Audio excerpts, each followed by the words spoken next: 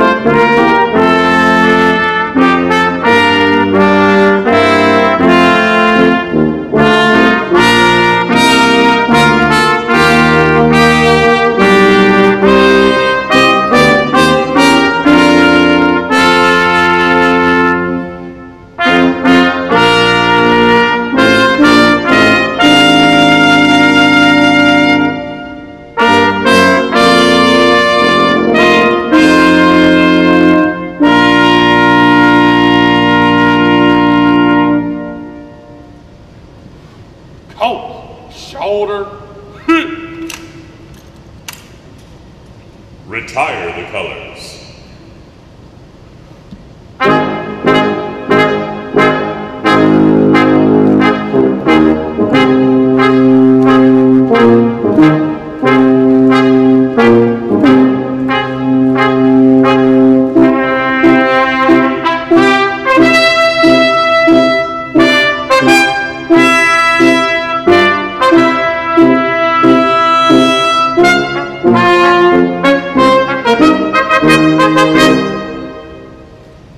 The Chief of Chaplains, Rear Admiral Margaret Kibben, will now offer the invocation.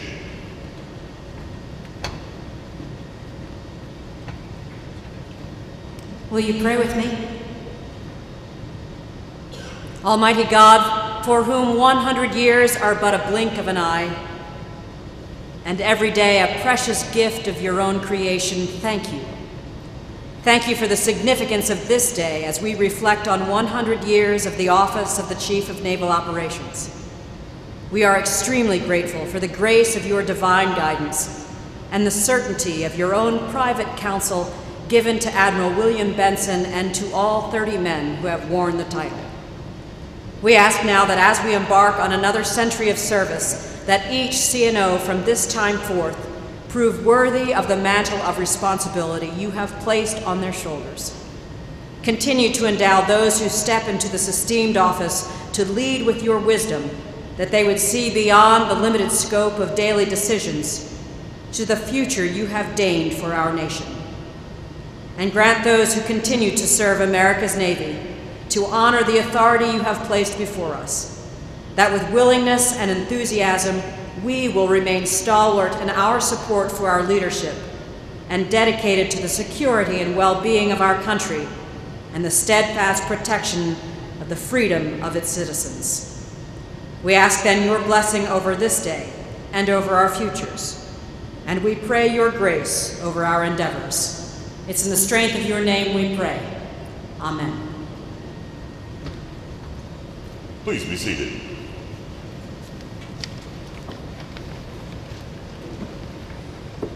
Secretary Mabus, Admiral Greenert, General Dunford, General Grass, Admiral Zumkopf, Admiral Howard, Admiral Holloway, distinguished guests, shipmates, family, and friends. Good morning and welcome to the commemoration of the Centennial anniversary of the Office of Chief of Naval Operations and the OPNAV staff. I'm Chief Courtney Williams, and I will be your Master of Ceremonies today. The Office of the Chief of Naval Operations and Staff was established as a statutory position on 11 May 1915 as a replacement to the position of Aide for Naval Operations. The CNO reports directly to the Secretary of the Navy for the command, utilization of resources, and operating efficiency of the operating forces of the Navy and of the Navy shore activities assigned by the Secretary. By the authority of the Secretary of the Navy, the CNO also designates naval personnel and naval resources to the commanders of Unified Combatant Commands. The CNO is also a member of the Joint Chiefs of Staff and is a naval advisor to the National Security Council, the Homeland Security Council, the Secretary of Defense, and the President. Bosun, strike 8 bells.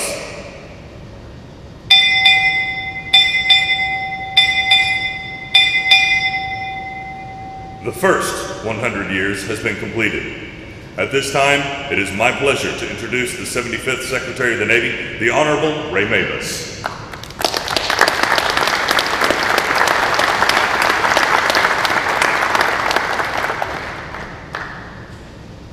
Well, thank you all for being here this morning. And CNO, as I told Arlene earlier, you look remarkably good for 100. And we recognize our distinguished guests, but I want to recognize one in particular, and that's the Commandant of the Marine Corps. Commandant's off to become chairman of the Joint Chiefs, which is great for the country. But it's going to leave big shoes to fill in the Navy Marine Corps team. So Godspeed, Commandant. Now if you've listened to any of my speeches, and if you have, my apologies, you'll hear me say it a lot, but especially on a day where we're celebrating our rich history, surrounded by stories of our beginnings, and it bears repeating. When our founders were putting together the Constitution, they gave Congress the authority to raise an army. But they mandated Congress to maintain a Navy. In that not so subtle difference lies exactly what makes America's Navy and Marine Corps so vital to our nation's security. It's our presence. Be where it counts, when it counts. And we uniquely provide that presence around the globe and around the clock, ensuring stability, deterring adversaries, providing the nation's leaders with options in times of crisis. The Navy and Marine Corps are America's away team because sailors and Marines deploy equally in times of peace and war. They are not only in the right place at the right time, but in the right place all the time. We get on station faster, we stay longer, we can bring whatever we need with us, and we don't have to ask anyone's permission to get the job done. But what you see today in this Navy and Marine Corps, everything from our ability to respond to the President's call for strikes against ISIS, to being on station for ballistic missile defense in the Pacific and in Europe, is begun by our strong leaders working every day to ensure the fleet is ready to answer the nation's call. Now, Admiral Greenert is going to talk to you about the story of how the position of CNO came to be 100 years ago. It came under the longest serving of my predecessors, Josephus Daniels. So I'm not going to step on the CNO's history about that, but I do have one aside about Josephus Daniels. While the establishment of the office of CNO was undoubtedly one of his greatest achievements, he's far better remembered for taking alcohol away from the U.S. Navy. And after it was replaced with coffee, sailors would very sarcastically say, "Let's go get a cup of Joe," which is where that expression came from. I know that Admiral Greenert and I are curious, although we'll never know what they'll be saying about us 100 years from now. I'll add a more serious comment. The presence we provide right now requires us to have sailors, Marines, and platforms that are ready to perform missions at any moment. And that's what the CNO makes happen. If you have been in the Navy, as I was 45 years ago, the one name you never forget is the CNO that you serve under. And it's pretty incredible if you stop to think about how far our Navy has come in 100 years because of the partnership between the Office of the Chief of Naval Operations and the Secretary of the Navy's office. It's part of the genius of our system that civilian and military leadership are so closely connected. I've been lucky enough to work with two remarkable CNOs, Admiral Gary Ruffhead, Admiral John Greenert. I've learned so much from both of them, as my predecessors did from their CNOs, about what it takes to keep those big gray hulls on the horizon. I've been lucky to work with these extraordinary individuals, and the nation has been lucky to have them in this century-old position.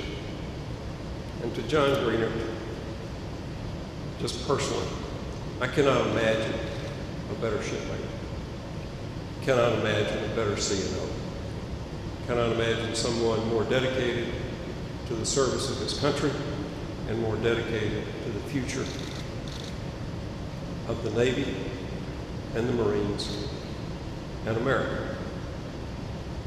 So let me take this great day, the 100th anniversary of the Office of the Chief of Naval Operations, and the Navy staff to say thank you and happy anniversary to this sterling leadership we have here today and to a legacy of officers who were instrumental in ensuring that we have the most advanced and powerful expeditionary force the world has ever seen.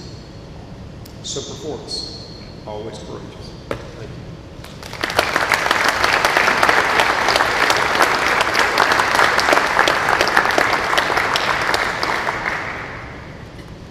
It is now my honor to introduce the 30th Chief of Naval Operations, Admiral Jonathan Greenert.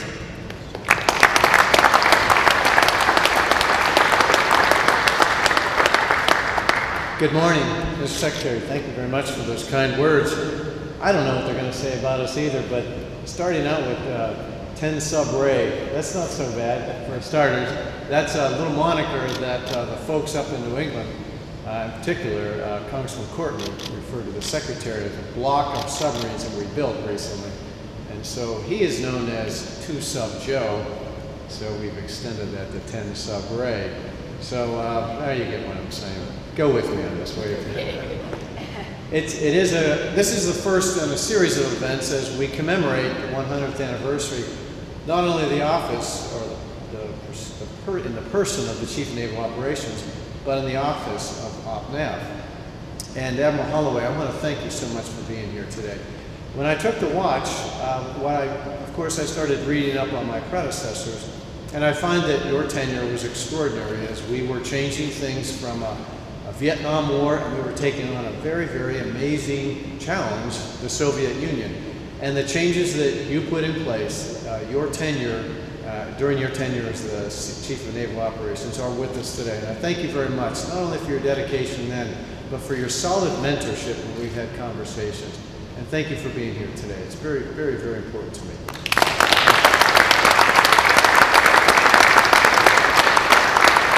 To my shipmates, Frank, thanks for coming today. General Grouse, it's very nice of you to be here today. And of course, Joe, thank you so much for being a great shipmate during that time. And Paul, thank you so much, our sea service leaders, and having you here today.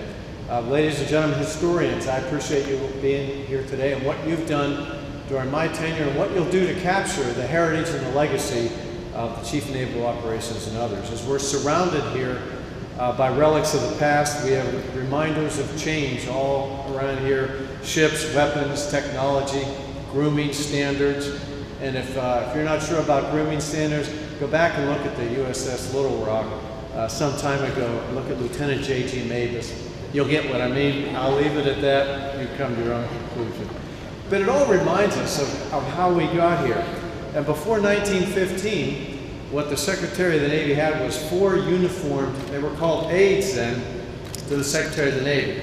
And they coordinated the work of the various bureaus that worked underneath the office, if you will, for the Secretary of the Navy.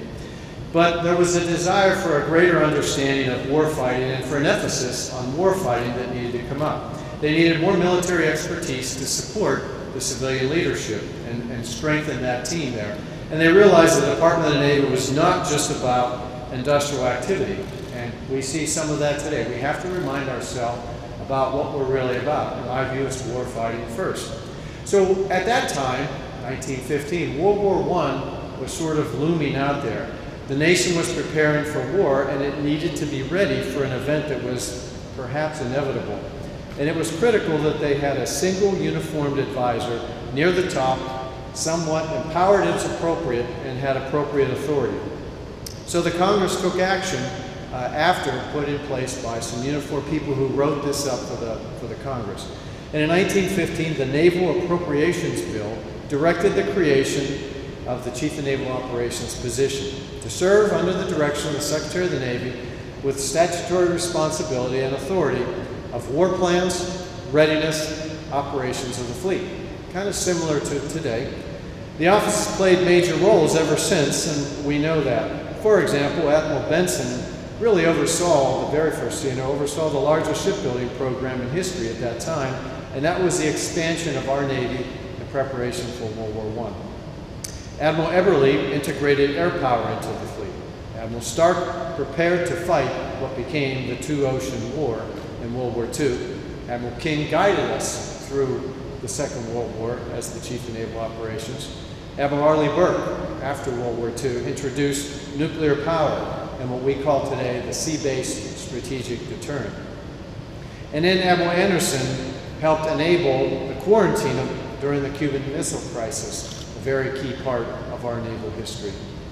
After the Vietnam War, Admiral Holloway overcame the post-Vietnam shortages that we had, and as I mentioned before, helped us address what was a significant threat at the time, the Soviet Union. So throughout all of these folks in the past, we modernized, we planned, and we prepared for war as necessary. But the CNO hasn't done it alone. He has an OpNav team, as I have an OpNav team, represented by some of the folks here behind you today. When it all started, the CNO had 3 subordinates. So that was the OpNav staff. And it wasn't enough, clearly. And in 1916, there was legislation to remedy this. And it said, we'll enlarge the staff to, quote, no less than 15. Well, we've taken that to heart. We definitely we don't have less than 15. So what is OpNav today? Well, it's safe to say we won't drop below that 15 mandate anytime in the future. But the office today defines the requirements for the future fleet, and it does it pretty darn well. It resources for production, and it knows that its job is to organize, train, and equip. And I'm very proud to lead the OpNav staff of today, and what you do today is important, and the fleet knows that you are here for them. It helps us be ready for war. So today is just the first event to mark this 100th commemoration, and I thank you for taking the time to mark the event with us, to preserve our heritage and to celebrate our legacy. Thank you very much.